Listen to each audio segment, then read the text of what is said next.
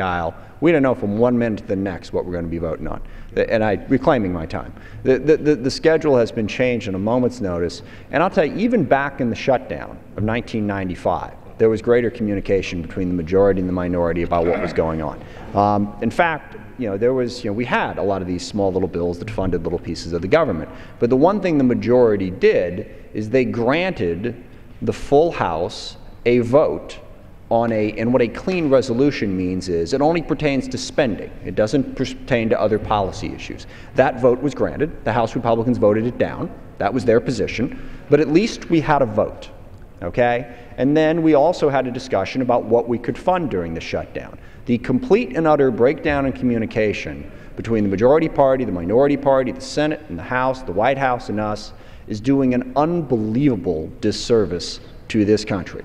I don't care if we get in a room and yell at each other for 4 hours. Let's at least have the communication, because I want to really paint the picture here. We all have our talking points, and I heard all of those talking points this morning. I've heard them so much, and I'm sure that the American people and I are absolutely sick to death of those talking points. They're poll tested, they're wonderful, they play to the base, they're great, and here we are on day 5 going nowhere.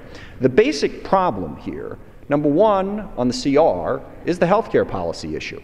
That basically the Republicans, this is no secret, want to get rid of the health care law. The trouble is they don't have the votes to do it, and they are therefore willing to hold up the funding of the government in order to advance their policy agenda. And that's a very important point, because that plays into the larger issue. I also want to tell you that we are, 12 days now away from defaulting, and we are going to default at this point. Because what I hear from my Republican colleagues is, oh, no, we don't want to default.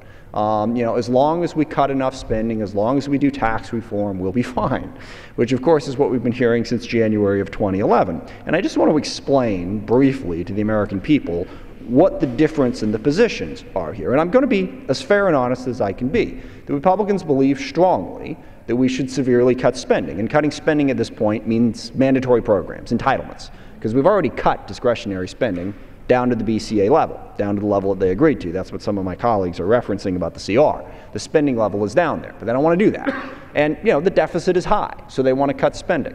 And the President has on more than one occasion put entitlement cuts on the table. The difference of opinion is whether or not we should also raise taxes as part of that deal to deal with the deficit. The President, the Senate, Democrats in the House, which I realize is irrelevant because we don't have the votes, but unfortunately for you guys, they do in the Senate, and the President has the veto. If there's going to be any entitlement cuts, they have to be accompanied by tax increases. And the Republicans say, absolutely not, we're not going to do that. So that is the divide. And the problem is the Republicans won 234 seats in the House. Interestingly, they lost the overall vote in Congress by a count of 52 to 48, but redistricting plays out the way it does. But they did not win the presidency, and they did not win the Senate. So they were trying to take those 234 votes in the House and jam their broader agenda down everybody's throat. And the piece that they have is they are willing to not fund the government and not raise the debt ceiling in order to put us in a bad position to do that. And I'll tell you, Democrats cannot vote to cut entitlements if there are not tax increases attached to them. So I hope somebody, somewhere, wakes up to this reality before we default and stops insisting that somehow, miraculously, in the next 12 days, Democrats are going to magically agree to cut entitlements with no revenue and maybe do some big complicated tax reform bill that cuts taxes even further. Because if that reality does not set in, we are in for several weeks of great calamity that's going to cause greater damage than what has been caused here. So with that, I support the resolution.